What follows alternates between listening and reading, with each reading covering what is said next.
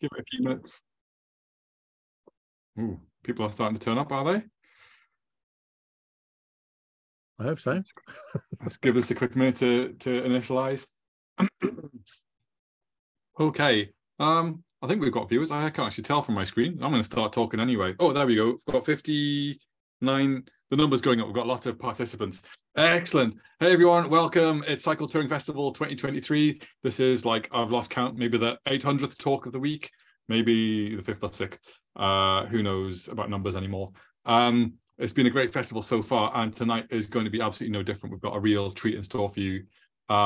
Before I get into any of that and introduce John, tonight's speaker, need to do a little bit of housekeeping stuff. You've heard this in every other talk, but I'm going to big it up again anyway. The Cycling Touring Festival is free, but it's not free for the people who run the Cycle Touring Festival. So if you're able to donate, there will be a link that I will put in the chat a few times over the talk. There's a suggested donation of £5 per household per talk, or £20 for the whole festival. It's an absolute bargain, and it allows Laura to pay for all of the stuff that keeps it running, all the websites and Zooms and all that kind of stuff. And I mean, she drives around in a really expensive car as well. No, no, it all goes on the festival. It all goes to a good cause. Where are we? I might have posted the wrong intro in the chat, but never mind. Tonight's talk is titled Cycling the Mjølkevegen route in Norway, which is a 250-kilometer journey by John Hausego. Actually, before I go into John, just a wee point about questions for John. If you want to give John any questions at the end, there'll be a bit of a Q&A session at the end. There is a Q&A function somewhere in your Zoom app, where it's down there if you're on a desktop. I think it's up there somewhere if you're on a mobile device. Please put your questions in the Q&A box rather than in the chat, because lots of people kind of chat away and it's hard to keep track of all the questions in the chat box. If in the Q&A box, they'll be there and we can sort of choose those out, and I'll post those to John at the end. Okay, what can I say about John Hausego? Well, I've never met John before until literally 15 minutes ago, but I could tell by looking at his blog, cycletour.co.uk, excellent URL. We've got a lot in common, because most of his tours are in, like, Northern Europe. So it's all Iceland and Sweden and Norway and the Netherlands and all of the places that you think of as being cold and windy, but are actually really amazing, beautiful places to go. And he is going to tell you about a gravel route in, like, the middle of Norway. So middle of South Norway. Hard to describe places in Norway, anyway. It's long. Anyway, show you. Called the Mjølkevegen. That's all I'm going to tell you about it. John, take it away. Okay, right. Well, welcome everybody. Great to be part of this festival, and I'll see if I can share my screen and get everything up. Okay, so here we go. Let's go into that and slideshow. And right, I hope, oh no, that's not right. You want to see that one. Right, can everybody see that screen? Cycling the Mjølkevegen. Okay, and you can see by that first slide, it's a cracker of a route. Okay, so I'm basically going to take you through the Mjølkevegen. Basically means, oops, I've hit two things together. The Milky Way in Norwegian. It's the road where the fresh milk from the summer mountain farms is taken down to the dairies in the valley. It's 132 mile-ish, depending on sort of which way you go, or a high-level route. And I do say it's a high-level route from Vinstra in the north and to Goal in the south. And it's a route that I must admit, we did back in 2015, but it's such a lovely route. I just wanted to pass it on to you, basically. Here's the actual elevation. Don't look too scary, because obviously it's not quite at that right scale, but you'll see down the bottom here, if I can find my mouse, and there we go. We go up to one plateau here, second plateau over a big mountain, which goes up to 4,255 feet, and then there's a third plateau down to Goal. Okay, it's quite a bit of ascent and descent, as you can see. 11.5 ascent and about 11.5 descent. Most of the routes on gravel roads and tracks that serve the high pastures. There's very little traffic on these roads. And the Mjølkevegen has been voted one of Norway's finest cycling tours, and it forms part of Cycle Route 5. Now, I was attracted to this route basically because of the gravel part of it. I'm getting on a bit now. We've done sort of 25 odd years of cycle touring as our main sort of holiday in the summer. And I get a bit fed up with fighting with traffic. So I love now getting onto gravel road, but also take me out into wilderness areas. There is a railway station at both ends, so you could get to it easily, you know, from Oslo. Let's see where it actually is. Here we go. This is southern Norway. There's Oslo down here, and we've got Bergen over there, and it's this black line coming down through there. Vinstra at the top and Gold down the bottom. A little bit more detail.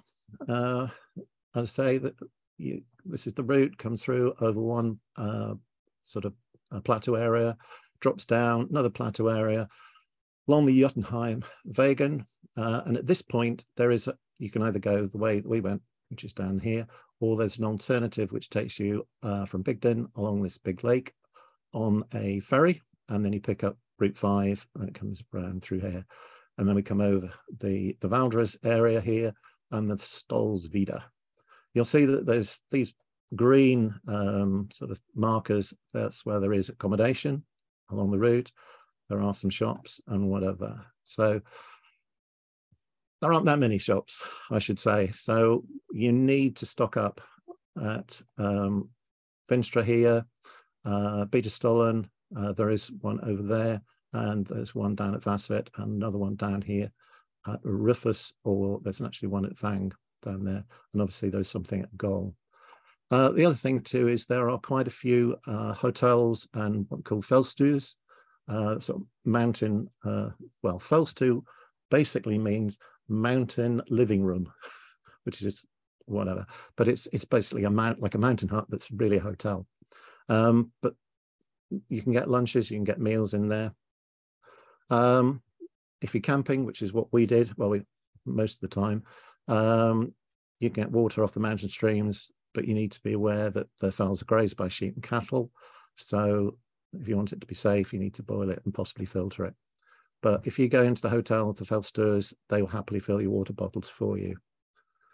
The weather, if anybody's been to Norway, they will probably know it can rain in Norway. It can come down in steroids, or you can have sun, boiling hot sun, or you could have wind, or you can have a mixture of two. It's a little bit like Scotland, you know, in some respects. And also because it's a high level route, when you're on the plateaus, you're at 2.5 to 3.5 1,000 feet above the sea level. So it's going to be colder than the valleys. So therefore you need to take appropriate rain gear and warm clothes. Okay, I'm just going to take you through the route with a whole lot of slides from our little trip. We basically flew to Oslo, to Gardermoen Airport, and caught train, nice train up to Vinstra. I was going to do this talk and talk about, you know, cycling generally in Norway, but just isn't the time. But I'll try and put in one or two things.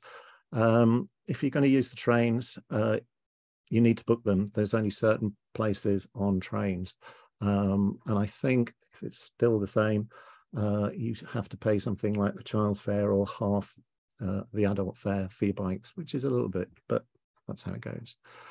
We got up to Vinstra, and the campsite no longer existed. It was advertised, but it had closed that year, if I remember rightly. So we actually headed north, not far, only a few miles, up to a place called, I think it's pronounced Cam, where there was a campsite. And it was actually quite good, really, because being teachers, we'd literally finished term. We got there and we felt we just needed a couple of days, which we actually did have there, which gave us an opportunity to look round. And what was really interesting is at this particular point in the Second World War, our lads from, I think it's, the King's Own Yorkshire Light Infantry and the Green Howards put up a sort of rear guard action to try and prevent the invasion by the Germans along with the Norwegians. And so that's quite interesting. This is actually their war memorial there. And if you're really interested, there's what they call the Kriegsminne Samling Museum. It's a museum, and it tells you all about that and also about the Norwegian resistance. Anyway, let's get on to the cycling. From Kvam, we came up to Vinstra on the 2614. As you can see, the weather's improved dramatically. I've put down on the left-hand side here a little bit out of the elevation so you can see roughly where we are. And we were in for a treat because it was steep, and you will see it. I can't remember what exactly the inclination is, but it's probably somewhere between 10 and 15%, I think. I don't know. But if you look at Frank's cycling style, she has this wonderful cycling style of going up hills on her hard work. She tacks, and you can see she's on one bit of a tack. Whatever. She's amazing. She unfortunately she's not here tonight, but you know, she can just, I don't know how she does it. I can't go that slow. I would fall off, but she's amazing. She just keeps going. As I say, it was a really hot day, and we're several miles up. I've had loads of slides. I can only pick out so many, and we were great to get up to here. It's the Volstammer. And it's a lake, and it was great to have a cool down, you know, and whatever. At that point, if you look at the elevation on the side here, we left the tarmac road. There aren't that many bits of tarmac. You're soon onto gravel, and we were heading for FIFA here, and the road from there that is actually a gravel road. It looks like a tarmac road, but that's actually gravel. The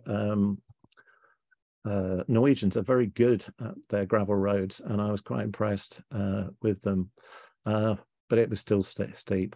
But you can see we've come up now, and we're starting to get some great views. We stopped that night. We weren't going to camp, but when we got to the hotel up there, we looked around. It was supposed to be a campsite, but it didn't seem to be obvious. And anyway, we were both pretty knackered. It was getting quite late. So I actually asked if we could stay in one of their cabins, which we did for the night. Now, the FIFA Fell Hotel is actually very interesting. It has an interesting history. It was used by Robert Falcon Scott to test his equipment for the Terra Nova expedition, you know, for the 1910, 1913 expedition. And that road that we came up used to be really a bumpy gravel road, and he used his motorized sledge to pull 100 of the locals up just as a bit of fun. And then because this was midwinter, they then tested them out in the lake, which you can just see behind.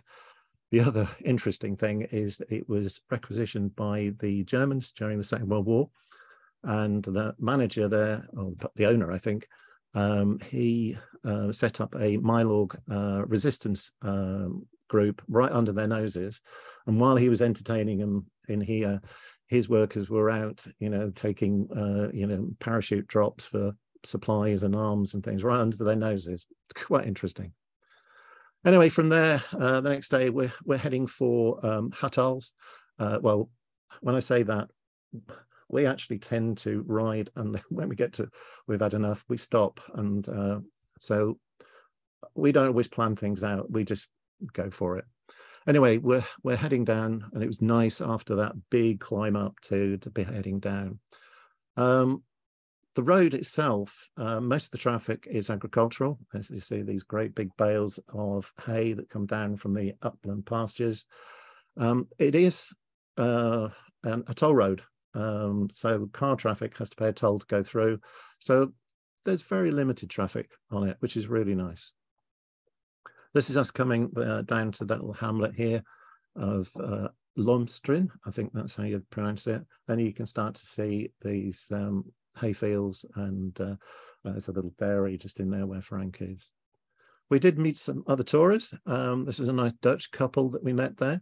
We met one or two other tourists, another guy from Holland, and another English guy who was quite interesting. But most of the other people that were riding it were just sort of mountain bikers, obviously just out for a day's ride, because you can do the ride in, you know, sort of several different days. From there, it's up. And there's the gravel road. I say it's not bad. This is, you know, where it starts to really go up, and it goes up. So it's fairly steep. But I was just talking to Laura. We had some friends, Stan and Dama, who at the time lived in Goll, and they'd done this route with their, I think he was 2 or 3 year old child in one of those kiddie trailers. So, you know, it's possible to do it. Right, going on. Oh, yeah, that day, there's quite a lot of up. That's me looking back at Frank, who's a little bit behind. But the views, absolutely brilliant. We were very lucky with the weather generally. And as you go up, it started you know, to get less steep, and you're starting to be out in this sort of scrubby area. You've left the big trees behind now. And that's our camp for the night. I was explaining, you know, about some of the things in Norway. One of the nice things about Norway is there is a thing called Almansretten, which basically means it's like any man's right to camp just 1 or 2 nights, I think it is, anywhere, as long as it's not cultivated ground, fenced in land, or I think 150 meters from a place of habitation. So this is probably what, 50 yards off the road. Found a little spot, and we're there for the night. Next day, and you can see from the elevation, we were up the top there, Hatals, at a nice downhill section with a little bit of road in between. A little bit more an overcast day. But we actually had we stopped about halfway down and went for a walk in the forest. We tend to do that because Frank's into flora and fauna and wildflowers and stuff. And whoops, that's suddenly gone through, beg your pardon. So there's loads of wild flowers, as you can see. I think that's field gentian, I'm not sure about the other one.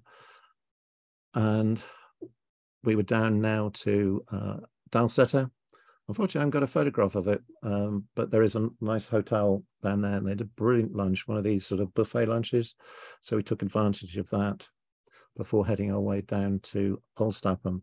That's the guy, I can't remember his name just offhand. He was an English guy we met who actually was working as a forester, and he'd had a forestry accident on, I think, part of a branch fell on his knee or something, and he'd had some surgery on it, and it was actually his consultant who thought it was a good idea that he should take up cycling to rehabilitate the knee. So he was out doing the Mjølkevegen. And not doing too well with my mouse here, sorry about that. The Dutchman which we met halfway down to that, he told us about this nice camping spot by the lake there. And you can just see that's our tent and the other guy's tent. And we had a lovely night, a lovely evening, beautiful spot, absolutely beautiful spot. Next day, as you can see from the elevation, initially going around the last bit of the lake, it was nice and flat, but then we hit the hills again. And this one, it's quite funny actually, because we left him, he was still packing up his tent. So the guy, sorry, I can't remember his name. And we headed on, and halfway up, he actually met us, and we'd stopped, and he says, "Everything all right?" So I said, "Yeah, we're just taking a rest, you know, or whatever." I think he was more of a and straight up the hills, you know, whatever. But as you can see, we're into this birch scrub. Still a lovely surface road. Somebody's going to ask about tyres. We're on 42s. And I think you could do this bit, you know, certainly on anything a bit, you know, a bit narrower, you know, whatever. It wouldn't hurt at all. I'm going too quick on this. You've got to stop for lunch. You've got to have brews. We do quite a lot of them. And whatever, this is Frank under actually the shade of a tree there, because it was funny when you were cycling, the wind was a bit keen, but if you stopped still, the wind sorry, the sun was a bit hot, so we're finding out a little bit of shade. From there, continued on up again a little bit. As you can see, it's starting to lose the trees. And then we ended up at this place called Vesterfeld, and the views up there were tremendous, absolutely lovely. That's one of the little farms up there, and you're always reminded about the milk route, you know, as you go along. There's either churns on the side of the road, or, you know, there's something. And I say that little huts are lovely. Being sort of people that used to do a bit of mountaineering, we often stop and, you know, go up one or two of the mountains. And we went up this mountain behind Vesterfeld called Folkvangere Feljet. And you're probably wondering what that structure is on the top there. It's not a shelter. It's actually a falcon trap. Apparently, back in the day, you know, they used to trap falcons, and I think they've then ended up in, you know, the Middle East or something. But they don't do it now. That's all totally banned. Okay, and that's the view from the top. Absolutely brilliant. Unfortunately, with PowerPoint, you can't do a 360. But actually on our site, there's a 360 I've done there, and it's, oh, absolutely brilliant. Lovely, open, the mountains behind, beautiful. And as I say, Frank's into, you know, these are all her pictures of the wild flowers. That's red alpine catchfly, whatever, that's on the top of the mountain. And that's our camp for the night at Vessel Fell, again, just not far off the road. And the ubiquitous cooking of dehydrated pasta, because as I said, you had to carry most of your food with you, so it was all dehydrated. And we always rev our cheesy pasta up with a bit of salami just to make it a little bit more interesting. We had some woolly visitors, because obviously the fells are grazed, and this was a little bit early on in the evening, but in the middle of the night when it was dark, suddenly the tent fell in, and sort of collapsed in on us, and there was a lot of you know, two of the sheep had decided that our tent was a mound and had jumped on top of it. Fortunately, you know, it was our feet end of the tent, and it didn't break any poles, but I found out in the morning when I examined the tent, they'd put a couple of slight rips in the fly sheet, but fortunately we had some tape and we taped them up. But that's one of the disadvantages of wild camping in those sort of terrain. The next day, we, as you can see from the elevation here, how am I doing for time? That's all right. We're going from Vesterfeld on the side here, and then we do it up and over a sort of a hilly bit. It's called Boho, but that's the actual mountain. You don't go actually over that mountain. And then we're going along to Vinstra. And you can see down there, there's one car coming through. We must have seen about 2 or 3 cars, you know, in the time. So it's not that much traffic, because as I say, it's a toll road. So not many people come through on that one. This is up a little bit further. You can see that's quite nice terrain there. You know, it's not too hilly. And sort of coming that down bit from Boho, I don't know how you pronounce it. Apologies to any Norwegians who might be watching. My Norwegian pronunciation is possibly terrible. But cracking views, these lakes, absolutely lovely. And if you're really lucky, you might see some of the reindeer herds that are about. And this was one that just came across the path right in front of me. They obviously couldn't see me. There was a little bluff to my left, and I just stopped and they came across. And unfortunately, another car did come up, and they were spooked and they ran off to my left. But they're about. There's supposed to be elk as well. Never did actually see elk around this part, but that's how it goes. This is a little hamlet of Lystolen. You'll see a lot of these. These are little, how shall I say, things where they used to put churns. So the milk churns used to go on these platforms, and then the guy in the, you know, the horse and cart would come along, pick it up. Interesting that the name Stolen. I wondered what that was. I sort of tried to find out in Norwegian, looking on the translators, and it came out as a chair and something else, but actually I found out it means dairy farm. So a stollen is a dairy farm. So there's loads of villages along the way. There's Morstad Stollen, Hugger Stollen, Fell Stollen, Beta Stollen. They're all sort of stolen. And yep, there's the cows. And you can start to see on this Jotunheimen bit here, you can see the mountain with all the snow on the top. As you can see, Frank's got her waterproof on and her hat. That's not because it was raining. Well, I don't think we saw any rain apart from one night, but it was cold because you're up at that high level. And we ended up here. We were going to camp, but I was saying about you can camp, you know, along the route. It's whether you can find somewhere suitable. And we kept looking, and at that particular point, it was very rocky, you know, and there's bits that were boggy. And that's the problem with, you know, trying to find somewhere.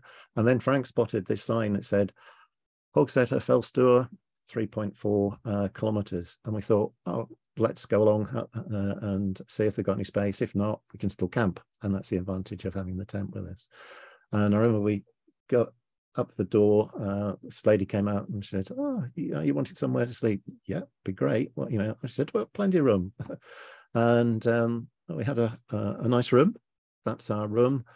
The bed's actually behind us, and you'll notice it's got a little kitchenette there. That's quite often you see that. So you can, if you want to, have meals in, or you can cook your own meals. We elected to have the whole package, which included your bed for the night, your evening meal, your breakfast, which is a nice breakfast, and they do a packed lunch and they'll fill your thermos up for you. And the evening meal was absolutely brilliant. It was elk stew, fresh vegetables and roast potatoes and whatever, and it was absolutely yummy. Mind you, anything probably is really yummy after dehydrated pasta, but there you go. And it's you know, typical Norwegian with the skis and whatever. Lovely place. And I say, two ladies that run it, really, really friendly, really lovely. Packed lunch, that was bread rolls. If I remember, I think you made them up from the breakfast, and then she gave you some brownies and a piece of fruit, I think.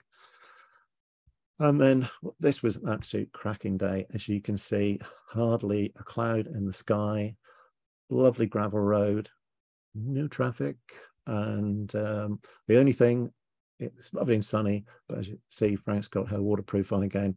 It was a bitter wind, and unfortunately it was a westerly, and we were cycling right into it.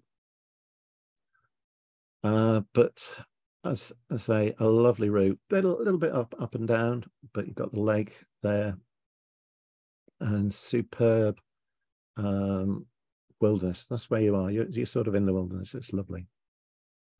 So, flowers and the lake and mountains. What more can you ask for? Absolutely lovely.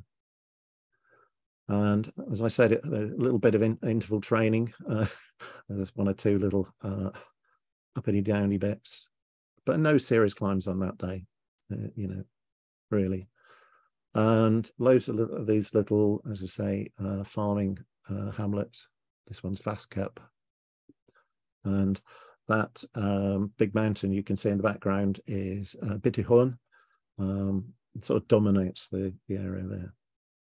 And then you come to this, I think it's one of the nicest views in some respects, apart from on Lofoten Island, there's some cracking views there. But this one, these are the Jotunheimen Mountains. The Jotunheimen Mountains are where the two highest mountains in Norway are, Galdhøpiggen and Glittertind. And this sort of brought me back to 1985 when I climbed Galdhøpiggen then with a bunch of kids. That was a DOV thing. We brought them up and they did their DOV expeditions, and then as part of the training, we took them up Galdhøpiggen. And it is beautiful. Now, you notice where the snow is there. One thing I haven't told you is that officially the Jotunheimen is open from, I think it's the 20th of June to something like September, October. I can't remember the exact date in there. Basically, because and it's with a lot of mountain passes in Norway because of the snow. So if you're going to come and do it, you've got to do it in that sort of window, really. And this is our these are not feral goats. These are actually goats from the farm, but they obviously just let them roam around, and they were so inquisitive. One of them nearly pushed me off the bike. He was pushing up my pannier and whatever, and Frank was having problems. You can see one of them trying to chew her bar bag there, but they're really quite cute. And that's just looking back down the route we've come from. The Fellstua is somewhere over the back here, and we've come right the way along this route, and we're coming around. And there's always one last sting in the tail, the climb up to the 51 from the Jotunheimen. So we're coming up to, we've come along, if you look at the elevation here, up to Big Den. How are we doing for time? It's not too bad. And we're now going to hit the 51. And this is the 51. Big Den is down there. And that's where you would go off on that variant I talked about earlier. And there are one or two interesting birds about. That's a crane that was by the side of the 51. And then we have this wonderful downhill, which is down, as you can see on the elevation here, down here, all the way down into Valdres. The 51, summer can be a little bit busy, so, but if I remember halfway down, it's about halfway down, or probably no, a third of the way down, there's a cycle path that you can go onto. Now, Valdres is as you can see, a ski area in the winter. Don't be surprised if you have to share the cycle paths with cross-country skiers on roller skis. It's not unusual at all. I've come across it before in Norway. What must have been a training group come flying past me once. I say we actually spent a couple of days because Frank's back wasn't too good at the time, just resting and stocking up the food, and then we're off again. And this is where we were going up the Slettersfjellet. And if you look at the little, oh, sorry, beg your pardon, clicking the wrong button again. That first bit on the left here, on the elevation, you can see there's a little bit of red. We were back on road. Wasn't too bad, a little bit of a lumpy bit in it. Beautiful flowers again, lovely harebells, other flowers in there. And this is Roddalen. You head down there, down this road, and you go along here, and there's a route then up here, and the Slettersfjellet is somewhere up about here. So there's a bit of climbing in the next bit. This is us part way up. Again, lovely views across to the Jotunheimen mountains. And this is our route up. And as you can see, we're going up the crops here. And you can probably just see where my red marker is. There was this little, I thought was it a mountain hut or whatever. When we got to it, it's a cafe. And the two, the farmers, so husband and wife, they have these lovely cattle, which they milk, and they produce cheese. And this is a cheese cooker where they make brunost, if that's how you pronounce it, which is basically brown cheese. And they boil it down, and if you see it in the shops, it looks a bit like fudge, but it doesn't taste like fudge, it's cheese, whatever. And they make this stuff called kvikako. It's a sort of pancake made from barley flour and sour cream. And they serve that with coffee, and then they put strawberry jam and sort of stuff that's a bit like yogurt on it. Really quite yummy, really quite yummy. One of the cows took a liking to Frank's panniers, started chewing that, and even started chewing our Brooks saddle. Chase it off. From there, we're on to, oh dear, that's right, it's my mouse. I keep clicking when I shouldn't do. Sorry. On the elevation, you can see to the side there, it is a fairly steep climb up there. And it's just a case of, take your time. We're really sort of, we take a time, we'll go up and say, well, aim for that little corner and we'll just have a little rest, and then we'll go up, we don't make a big meal of it. But it's well worth it. As I say, the views across Jotunheimen and all the way around, I can't show you all the way around. Absolutely brilliant. And that's us getting near the top. And when we got to the top, ready to go down the other side, as you see, there's a bit of a car park. A few more cars on that bit, but not that many. As you see, Frank's putting some warmer clothes on, waterproof, because what you can't see on to the left that we could see is this. That's what it was starting to look like, and we thought, oh, we could well be in for a wetting here. Lovely ride down. The only problem is, because it's gravel, you just have to be a bit careful on the hairpins and whatever with loose gravel. And we've got Magura brakes, but you still had to sort of stop part of the way down, just stretch your fingers out and just, before you carried on. And basically where we were heading down to is Vang, which is here. So the route sort of takes you down through to there's the E16, which goes down through there to Vang. You can actually go this way to Rifus, and I'll explain about that as a variant a little bit later. As you get down, you're into sort of more normal territory. Lovely waterfall here, Vinstra, and you start head down into more normal Norwegian sort of territory. And this is a tunnel on the E16. I'll perhaps talk about tunnels if there's time, because we've got on our site, we've got a page that shows all the tunnels and which ones you can go through and which you can't. But we'll see if I've got time. I'll talk about that later. And then we got to Vang. And actually, when we got there, it was late. It was just before 9 o'clock. And the woman who owned it came up out to meet us. She saw us coming down the sort of driveway, and she said, "Oh, you'll be wanting a cab tonight," she said, because she could see the dark clouds, and we thought, yeah, okay, we'll have a cabin rather than put the tent up. I'm glad we did. It absolutely threw it down that night. Absolutely threw it down. But these little huts, you can rent them just for a night. They're a little bit a bit more expensive than camping, but they are reasonably cozy. As Frank it's just a little table and chairs. This one was slightly different to some I've been in before. This actually, instead of bunk beds, had a pull-out like sofa bed, which is actually more comfortable for us. Whatever. Okay. All along the Mjølkevegen, you can look out for these little signs which tell you a little bit more about the route, a little bit of history, and as you can see, there's bits in English for you. So look out for those. I was saying about the variation. How are we doing for time? Yeah, well, I think we're okay. If I get my pointer, this is coming over the Slattersfell Fellet, and as you come down from that, you can go one of two ways, and I think they're both on the signposted. We came this way, which actually does take you down along the E16, but there wasn't a lot of traffic on it.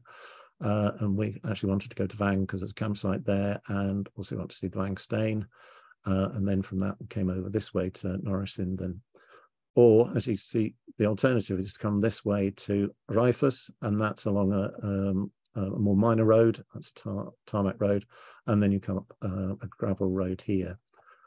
This little bit through here, you'll see, is a little bit rough. So some people may want to go that way. There is a campsite down here. There's a campsite over there. There's a shop there and a shop there. So either way, it doesn't really matter which way you go. There's the Vangstein. It's an ancient Viking runic stone, and it's got an inscription on it, which I can't remember exactly. And they like their cows. A lovely little cartoon on the side of a building. That was rather good. It was in Vang. And this is us coming out of Vang. That's the E16. It has got a bit of cycle route in there. And that's Grinden, the big mountain in the back there, dominates the valley. And then we turned off there, and oh yeah, It is signposted, so you'll see these signs along the way. The only thing is they're not at every junction. So I would advise that you take a map, or alternatively, like we did, I downloaded a GPX file. There is a GPX file which you can download off our website, which I, as I say, is of the route we took. There are some variations, so you make up which way you want to go, but that might just help. Initially, it was a level little bit of route, but then we started to climb up, and this is a nice view down the Vangsmuise, the valley there.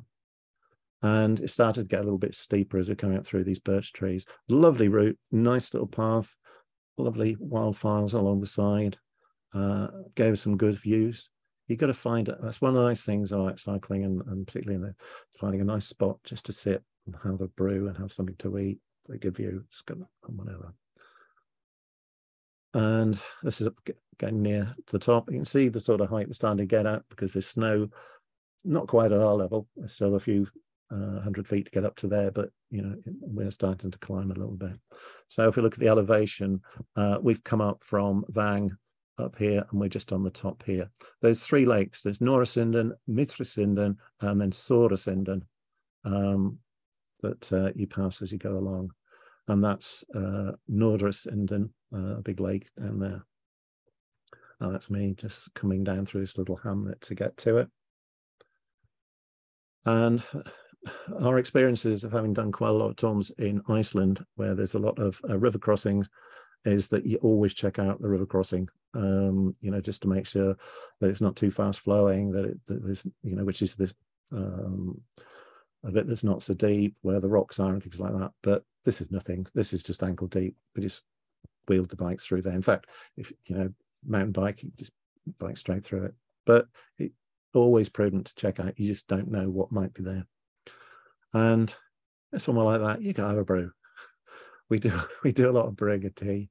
We're a bit like when we were in Ladakh in the Himalayas, and the Sherpas there, they would sort of, their distance was done in how many cups of tea it took. They didn't understand miles or anything like that. Like, ooh, that's 3 cups of tea, or that's only 2 cups of tea. So I think we're a bit the same. The route from there, we were warned about this from our friends Stan and Dama, that this particular bit was a bit boggy and whatever. Frank, who says, pushing hers along there, she if you had a mountain bike with big wide tires, you'd probably burn across there. But we did take it a little bit easy. And there were, as you can see, there's tractor tire tracks, and they were sort of sunk into the ground. You can see Frank's, was catching the sides of the ruts. So she elected to push a little bit. I think I did as well. But thankfully, it wasn't too bad, and we've soon back onto easier riding. And as you can see, the gravel road is pretty good. Hardly saw a pothole in any of these on the proper ones that were obviously maintained. Hardly saw a pothole at all. Brilliantly maintained. This is actually the middle lake. This is Mitresinden, and you can probably see to the right there some summer houses. But the Norwegians love their summer houses, and you can imagine, lovely evening sitting out there, with the evening sun, with that beautiful view, absolutely cracking. And as I said, the route is signed, the old Mjølkevegen, and there's some other signs. We wondered what this cycle route. We decided that was the farting cow route. I think that's meant to be mud, but it looked more like a farting cow. As I say, Norwegians love their summer houses. How am I doing? I need to run on a bit here. And there's my boys putting their tyres up at our campsite at Soresinden. Beautiful spot. Lovely evening. Lovely sunset on there, and a beautiful morning. One of the things I love about wild camping is, the evenings and the mornings, and this was, you can see hardly a ripple on the lake, beautiful still. Somebody's going to ask about midges or mosquitoes, no problem. Didn't have any problem at all. I don't know why that was quite still. If this has been Scotland, that tent door would have been zipped up. I'd, wherever I'd have been, wherever. But no, didn't really have any problem. Maybe it's the time of year, I don't know, but there we go. From there, we headed down through some beautiful hay meadows, and we're now, if you look at the elevation, we're just coming down this bit here, fairly flattish down to Facet. There's one little bit where you get off a gravel road and you're on this track. It's got a nice little track, although there was parts where it was quite rocky. If you're on a mountain bike, you know, wide tires, you'd probably have no problem at all. Didn't go on for too long, but it went through this sort of nice heathery area. Lovely. Again, weather was really nice. Sea Franks in a t-shirt. It's nice and warm. More little hamlets where there's dairy farms coming through. Hay meadows. That one was just being cut. Lovely smell of fresh hay. And this is where we're coming down to a little river where we crossed over a bridge. You go down through here, over a bridge. Then there's a little bit of an up, and then we went along this way towards Facet. And we got to, this is Vatnet. Vatnet is the lake. It's lovely. At this point, you turn to the left to go into Facet itself. It's not, there's much there, the campsite. I can't remember, there's a shop and whatever. And we went to a restaurant, had quite a nice little meal there. And then climbing up from Facet, we had this horrible climb. It was one of those, I don't know whether we'd eaten too much for lunch or whatever, but it was a bit boring, you know, this scrub and the view, you know, looking this way, great looking back. And it just seemed to go on and on. It was a bit of a tough climb. And we were quite glad to get to the Gombo Feldstue, and we stopped for a very welcome waffles and coffee with strawberry jam again, I think. And the chap there was really nice. But it was all worth it for the climb, because when you get up to this bit, the Stolsvida, Vida in Norwegian means expanse. And basically it's a big open expanse, and absolutely cracking. Lovely skies, more wildflowers by the side of, you know, if you looked for them. Oh, I think I missed out one. Big skies on there. What was that program? 2,000 acres of sky, you know, some big skies, lovely mountain scenes in there. Up on the Stolsvida, there are loads of cycling trails, as you can see, going off and all over the place. So it could be a nice place just to go up there and cycle around on the trails, you know, if anybody's that inclined, you know, make up your own little route. You don't have to stick to the Mjølkevegen. This is us starting to drop a little bit down now on the far side. You can see the tree lines, so we're starting to get down into the tree lines. So we've sort of come across this top bit here, and we're starting to drop down here. As I say, a lovely sort of evening, lovely sky and mountains. What more can you ask for? And we got to this place, which is Tilslefjorden Lake. It's actually a reservoir. There's a dam you go over here, and that's where we spent the night, just close to Osset. And there's our camping spot. How are we doing for tonight? I need to crack on. We're nearly there. A nice little spot. From there, we were on the last leg, which is Osset, down to, it says go, but it should be goal. The L's disappeared off. Along the way, just off the road, is this lovely Feldkirke. It's a stave church. It looks really old, but it was actually built in 1979 by one guy who built it himself, did all the carving. Absolutely lovely on there. And moving on a little bit, as I'm conscious of time, give time for questions and answers. We stopped at this restaurant at Otterstolen. We'd had a reasonable breakfast, but we had the munchies, and I went in there, and the menu was in Norwegian, so I asked the woman in my best English, because my Norwegian's not very good, and I think she was Latvian. So she didn't know any English. She knew Norwegian, and obviously I think it was Latvian, something like that. So I sort of pointed to something on the menu, and she put her hands up and waggled her fingers. So I concluded that was obviously reindeer. So we had a reindeer stew. It was lovely, really was lovely. And that's the only place that I think may not be a restaurant anymore. I think they've turned that into just accommodation, and they've built some huts around it. I might be wrong about that. But if you go to Norway, you've got to see some trolls, and the ubiquitous Norwegian trolls that you usually get lurking about. Well, these are the nice trolls. And from there, we're on our way down now. As I say, we were going to see our friends Stan and Dama, who lived in Gol. So we were sort of heading out. Lovely day. I see, not even a cloud in the sky. Nice route down. We wanted to see elk. We hadn't seen any further up. We thought, oh, just watch out. We might see some elk on this bit.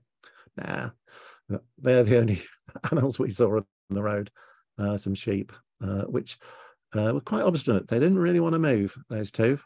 They didn't want to move at all. Okay. And when we got to the 51, it was a lovely downhill ride. All the way down. It's downhill and there's hairpins and whatever, and we just enjoyed the ride down, and eventually arrived in the town of Gol to see our friends. And just so that there is an alternative to coming down we came that's also where we spent the night. You come across down this bit and you meet the 51, and we went down here, lovely route down. But if you're going the other way, you won't want to go up that road, and there's a fair bit of traffic on it, and you could come down this way as well, but there is an alternative. This takes you up the valley, and there's sort of a gentle route that then takes you across a more gentle route through, so you can avoid the main road if you want to. Right, I'm just gonna, I hope this runs okay. I didn't make this video. This is made by Valdres, the commune people that run the commune, and it's obviously a sort of an advertising thing. So I hope it runs okay.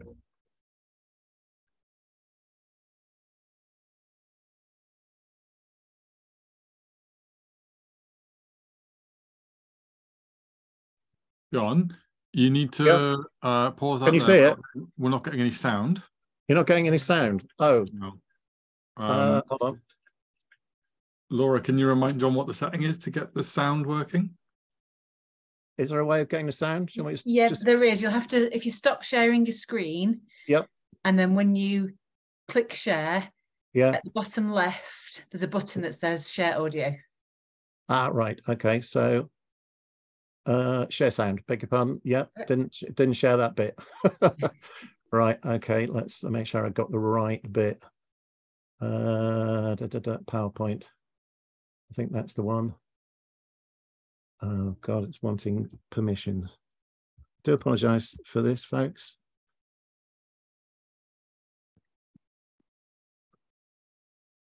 Get the sound. Right. Okay, is the sound coming through? Sounds fine. Yeah. Just pull it up a bit.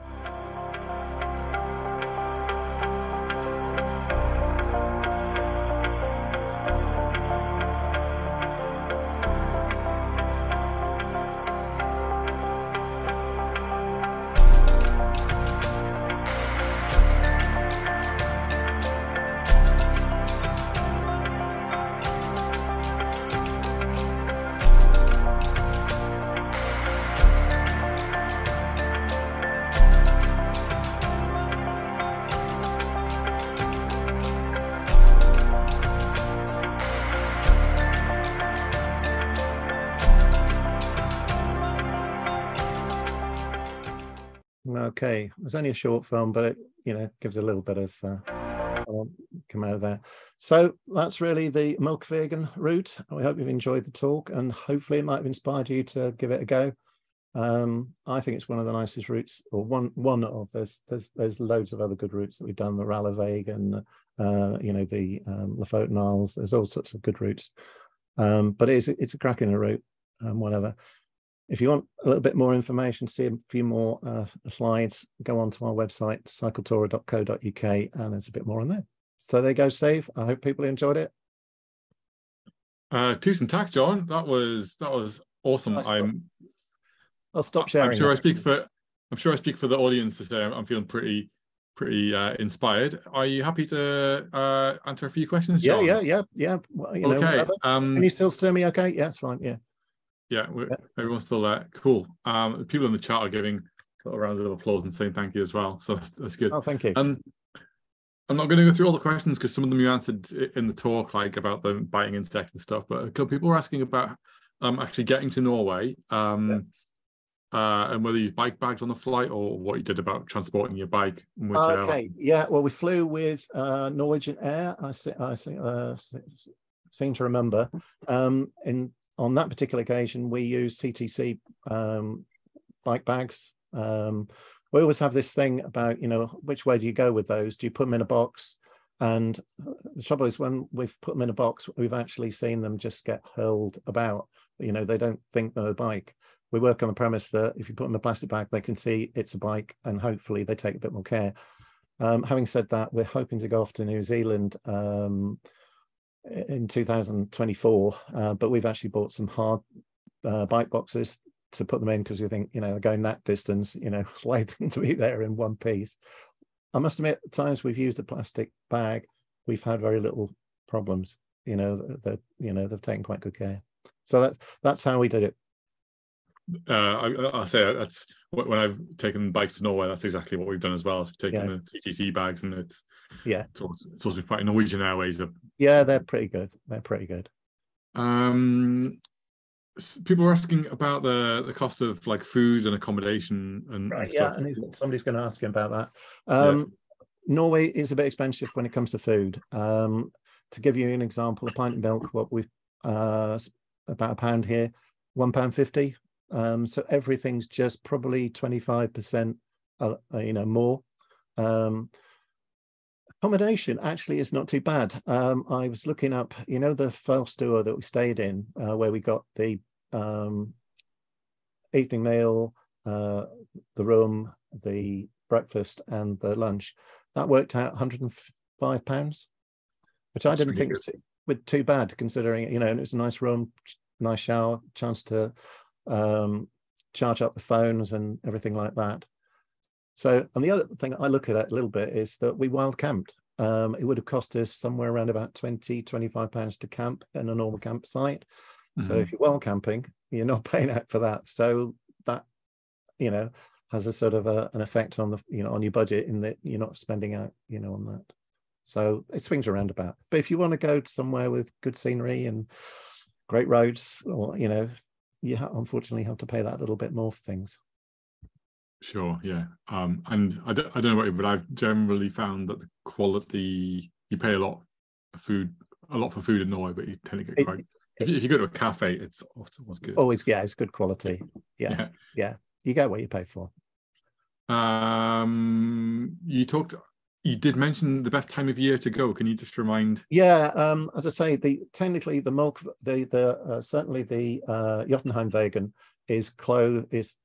It doesn't open until something like the 20th of June, and I think it closes somewhere at that end of September.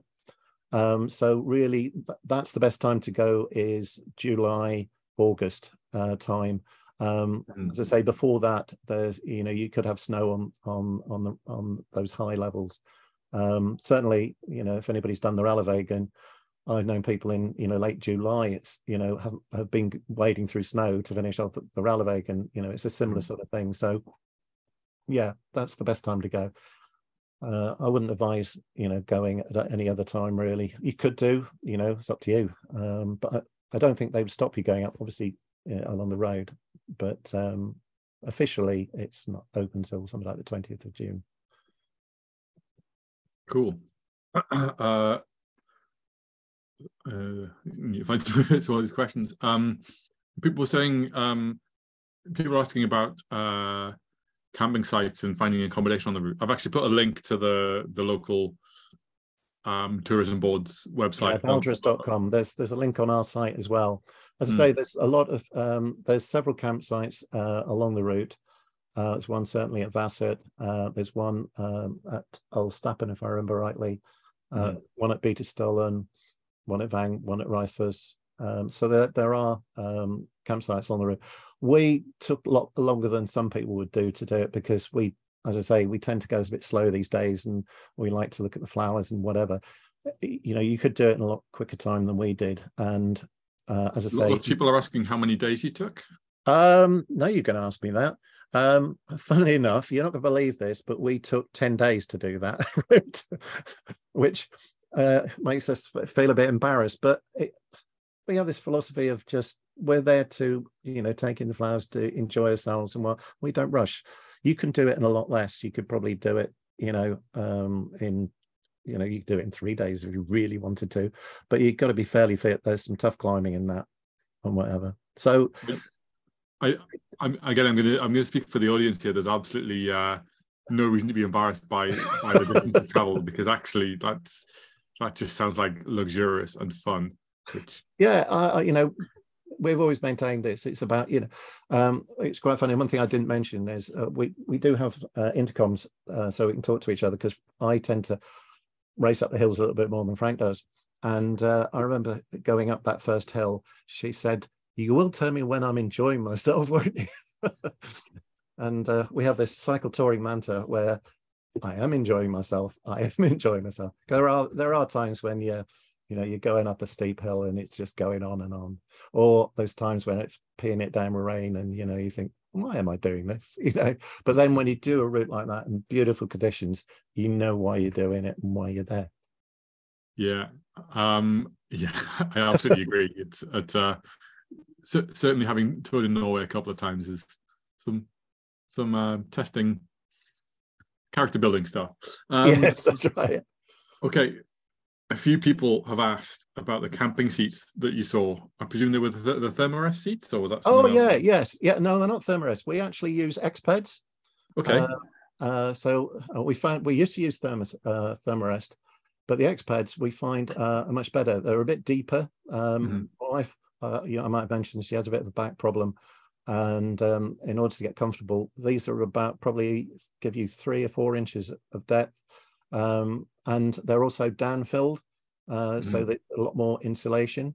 And you can get this chair kit, as you could see, that goes over the top, and you just pull a couple of straps, and that just makes you a chair. So as I say, the sleeping mat turns into a chair. They're absolutely brilliant. A little bit extra weight to carry, but when you're getting a bit of an old git like me, you need a bit more comfort. So we think it's worth the wait. Do you know, you're saying that, I was kind of thinking, quite a lot of the time when I've been on cycle tours or expeditions or whatever, the thing I've missed the most is a seat. Yes, so I think it is. And my wife, because of her back, she can't sit upright for any length of time, you know, and so they're a godsend for her. Absolute godsend, you know, worth their weight in gold. And I don't think they're particularly cheap, but they're worth it. Okay, there's still quite a few more questions, but we're getting off the time, so I'm just going to ask one more. So apologies to everyone who's asked questions, but this is the question that I want the answer to, so that's why I get to ask it. How are you doing those terrain profiles on your PowerPoint? They are... Oh, right. Yeah, that actually came off, do you know Outdoor Active? It's a mapping sort of bit like Strava sort of type thing, where you can put in a GPX file, and it pulls out these elevations. And I must admit, I think that's just a quick screen grab on there, and then I annotated it with the red lines on that. But check it out. The nice thing about them is they have OS maps on, and you don't. There's no subscription or anything to them, so that's quite good. Not that I have anything to do with them, but it is good. I'm going to say that if there is any questions that haven't been answered, and if anybody wants to contact us and ask that question, if they just go on at Cycle Tourer, there's a email link, and they can always email it to me, and I'm happy to answer any questions that haven't been answered, if that's okay. Brilliant. Well, I guess all that's left to say is tusen tak yet again, John, for an absolutely wonderful talk. Tusen tak everyone for coming along to watch, and for getting involved in the chat and asking some really great questions. Another brilliant talk. There are, I don't know, maybe 600 more talks to go in the Cycle Touring Festival this year. I don't know. I've lost count, but every single one of them looks brilliant. So spend every night this week listening to people talk about amazing things that you can do on the bike. Cycle Touring Festival. I don't even know what the website is. I'm not going to try. Please do remember to donate if you can. If you can't, don't worry about it. It's free. It's great. Yeah, thank you very much, and we'll see you all again next time. Yeah, thanks everybody. Thanks for watching. Bye everyone, and thank you very much. Yeah.